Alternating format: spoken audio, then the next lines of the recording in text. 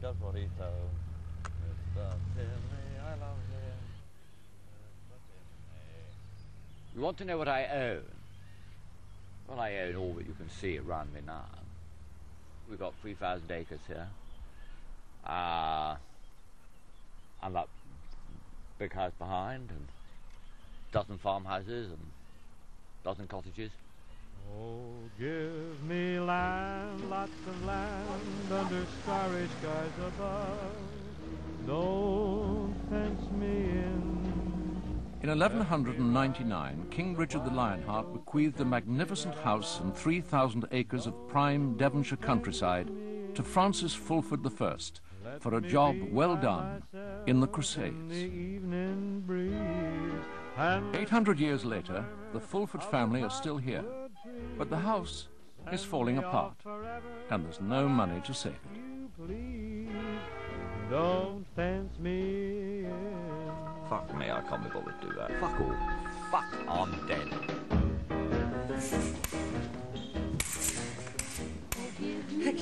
Fuck off, fuck off, fuck off. Oh, piss off. Oh, you shit ass. Fuck off. Fuck off. Don't speak to me like that. Fuck off. Go away. Fuck off.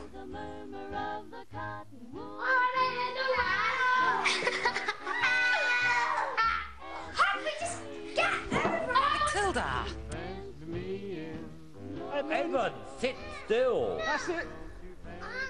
Just sit down, darling, sit still. Just sit still, you can hit him later. That's it, Evan.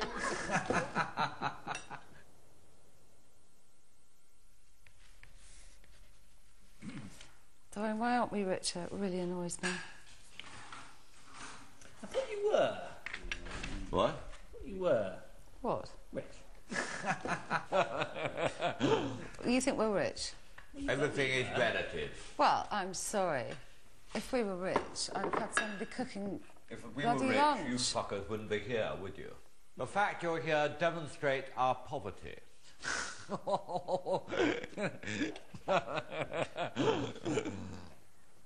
Go on.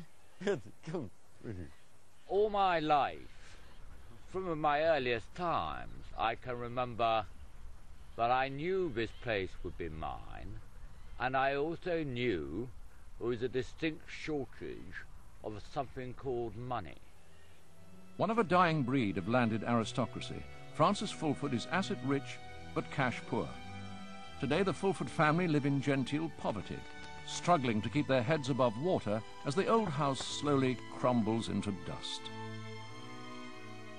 You know, you go up and you go down. We haven't been up since about the 1840s. I had a bad ancestor. He went down in 1860 for about £60,000, which in modern money is more than £6 million.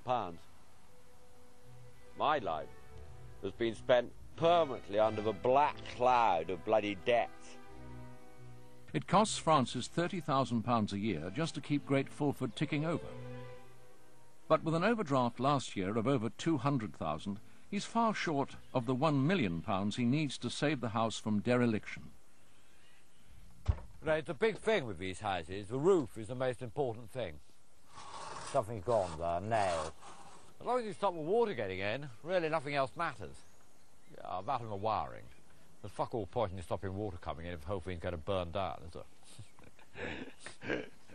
Once the water comes in, you're stuffed. That's where the water comes in. And you can see where the water goes in because all the wood's rotten. Years ago, a house like Great Fulford would have employed an army of servants. A luxury Francis can no longer afford. So at the age of 39, Francis married Kashant.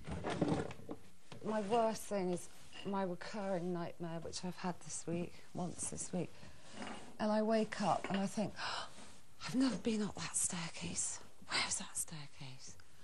And I go up staircases and I open doors and it's into more rooms that look like this. And I think, oh, I'm going to have to get out of bed. I've got all that to do as well. That is my recurring nightmare.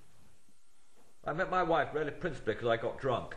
And she came down here when I first brought her down here and loved it. She didn't think in a practical format, oh God, that's an awful lot of floors which need scrubbing. Oh goodness, how am I going to find the cleaners? Or to do that, or what a lot of work. She was bowled over by the romance of the place. Oh, look, a newspaper. Actually, it's only 1968. That makes me laugh, I think. Somebody was in here in 1968, and why didn't they tidy it up? When people talk about this sort of knackered look, it's a factor of a couple of generations, or maybe much more in this case, but 5 generations not having very much money. Everybody else has these stupid houses done up to the nines, and it's different, it gives it charm. To save Great Fulford from ruin, Francis needs to find some money, and soon. He could always sell off some of his acreage, but that's not the done thing. Instead, Francis spends his time dreaming up new money-making schemes. Today, he's putting his faith in technology. Now, what bit of kit have you got for me this time? Metal detector. Ah, hooray! I knew it was an exciting bit of kit. This was meant to be Humphrey's birthday present. But it was really one of those things you always do. It was a present to me which was masquerading as a birthday present to Humphrey. A Daily Telegraph special offer. You would have thought, logically, as there's been a house on this site for at least 1,000 bloody years, but some idiot must have dropped a gold coin about somewhere, and I want it.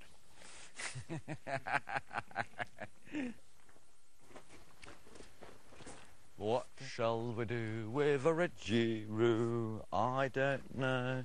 Do you?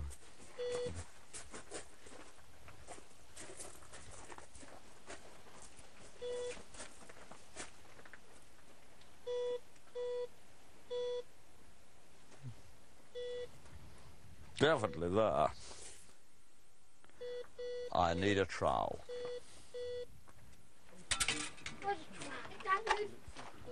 Dig, Hump, with a vengeance. How deep, Dad? Daddy, it must be somewhere in the rubble. How deep is it, Dad? Okay, Dad, I'll start. Right, move that away while I just see where it ends. Because you see, that is metal. You see, oh, what's that? There it is. We've got him. What is it? The 1-pence coin. Hooray! Your first treasure hunt. We've got another 9,999 of these to find before we get payback. That'll have a bank balance with you. Look. Great. How much does this thing cost? £99. £99? I know, it's a con. I'm optimistic. I cannot believe you spent £99 on this. Yeah, I know, a lot of pennies get going. A lot of pennies, we've got to find a lot more pennies.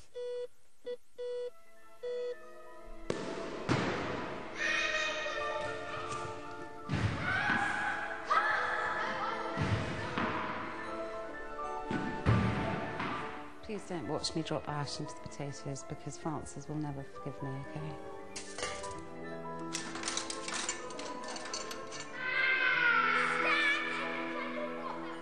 You need children in a house. Especially a house like this needs children. They bring it alive. They make it fun. And they enjoy it. And I'll tell you what, they are the bunch of puss. If all your children end up as queers, that's the end of a family, isn't it? I mean, you've got to breed. No, I've got nothing against queers. But that doesn't mean to say you want them in your family. You don't want to breed them, because you won't breed from them, like breeding a mule. Tilda! Don't kill him. So boring. No! Fighting over! Stop it! Tilda! Why are you doing it? Oh, God. Tilda! No! He's dead, right? No, that's enough. Enough! Enough! Enough. Right. Why were you attacking him? Oh, I see, that's fair enough. I think it brings a happier house and a happier family life if your children can appreciate and understand and agree with most of one's own prejudices. I remember Arthur, at 4 years old, he'd been taken out by a friend from school, and they'd gone to Exeter. We were chatting about it. I said, how do you get on in Exeter? He said, oh, Daddy. But we're Germans in the pizza bar, Express or whatever it was. Germans? God, Arthur, how awful.